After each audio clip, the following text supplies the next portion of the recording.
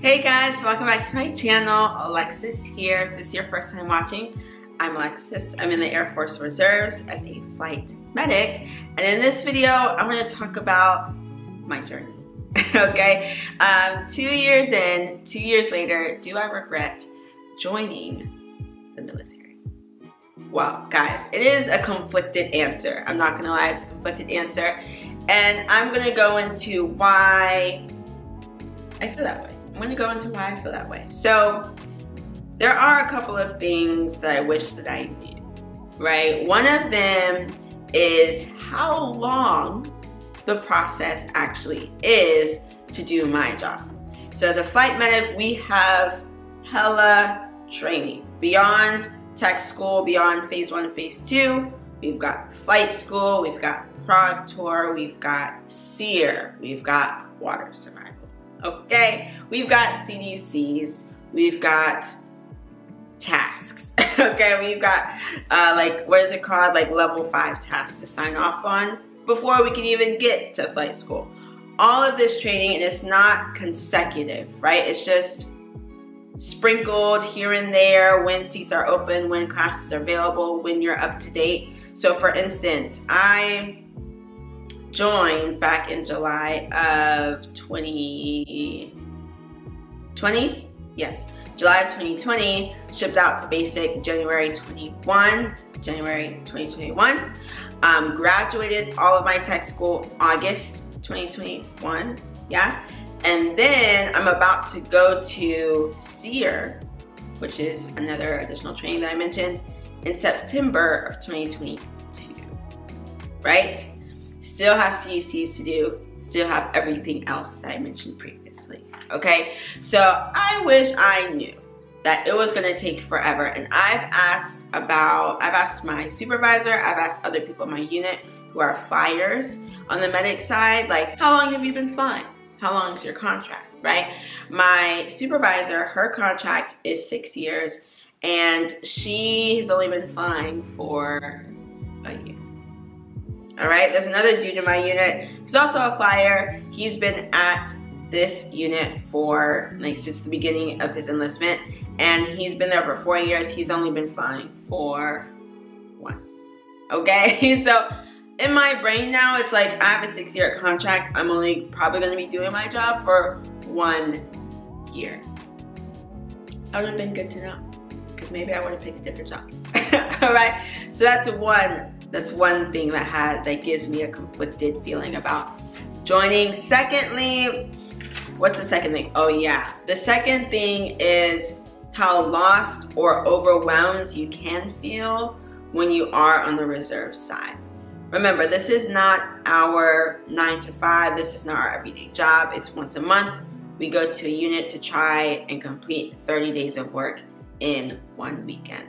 And so when you get to drill weekend or UTA weekend, you're overwhelmed with all of these acronyms that everyone in your unit is saying. You're overwhelmed with all the tasks you need to complete. And on top of that, you're lost. You don't know what's going on. You don't know everything. You don't know all the buildings on your base. You don't know who to talk to, right? You don't know your leadership fully. You don't really understand the chain of command fully. And so that can be overwhelming. And that's something that I wish I knew as well. Now at this point of my career, I get it, right? I get that as a reservist, you are really independent. It's really about being self-sufficient. It's really about taking initiative on your own to get your own stuff done.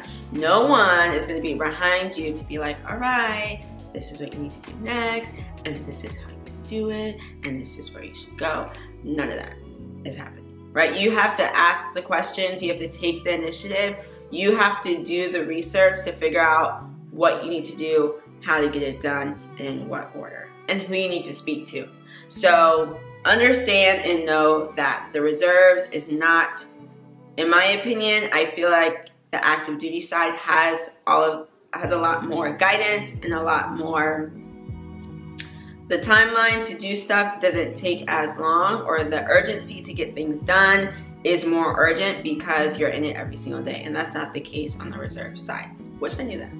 Okay, which I knew that. But beyond that, I will say that I have gained a lot from joining. One, the initial reason why I joined was to stabilize myself, right? I joined at 24 and my money was looking funny.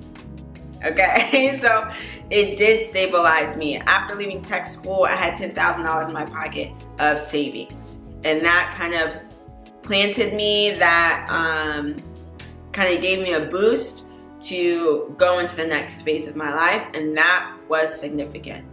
Another thing that I'm grateful for is, let me see here, that my personal relationship was tested, okay? And I'm so grateful for that because it showed me the strength of what I have and the value of what I have. And if you are in a relationship and you're about to go to basic, let me tell you, it's gonna show you the strength of your relationship. It's gonna show you the value of what you have, or it may show you the weaknesses, or it may show you what you guys need to work on. And at that point in my relationship, it was like, all right, we're considering marriage. And if we can get through this, if we can get through these 7 months of long distance when we're usually in each other's face every single day, we'll be good. And that's something that my mom said. And turns out we're good because we're married now, you know? So I am so grateful for that period of our relationship because it made us stronger. It gave us something to fight for, and it really showed us that we're in this thing together, right? And we love each other. So that's something that I'm grateful for. Another thing is I get to help people in a significant way, right? When I get to the point where I can actually do my job, I will be contributing to people who are really putting their life on the lines to make sure that we're safe, that we're protected, that they're really sacrificing everything for our country's well-being. I get to help those people, and that's something that intrinsically makes me happy. It boosts my spirit, it makes me smile, and so that's another gain that I know that I'm going to see. And the last thing that I have gained that I'm so grateful for is a whole nother level of confidence in myself, confidence and to take other steps in my career on the civilian side, because I don't have any medical experience before joining the military. I did not go to med school, didn't do any of that, and so I came in with no medical experience, and tech school was difficult. And when I graduated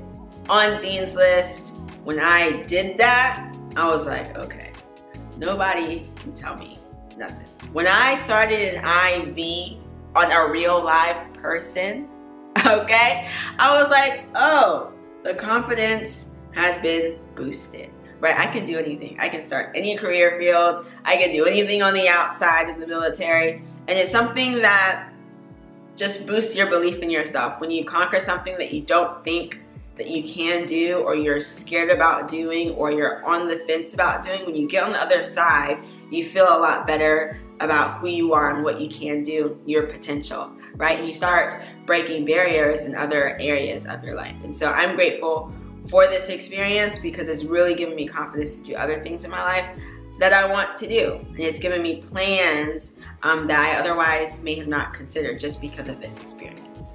Yeah, so did I regret it? Do I regret it? Do I regret joining the military after 2 years? No, I don't regret it.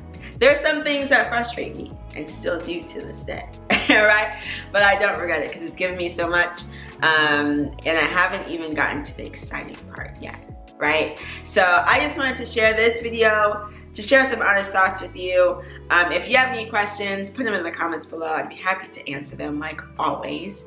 And stay tuned for what's coming, because the next endeavor in my career on the military side is starting school. And that's another thing. That's another gain, right? That's another benefit. That it's giving me a way to fund my education. That's huge. Because we gotta figure out how to fund this money. We have to figure out how to fund this education because loans are just not an option. They're not.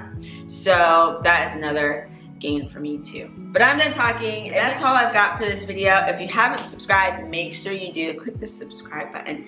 Click the notification bell so you know when the next one's coming out. And I'll see you guys in the next video, like always. Peace.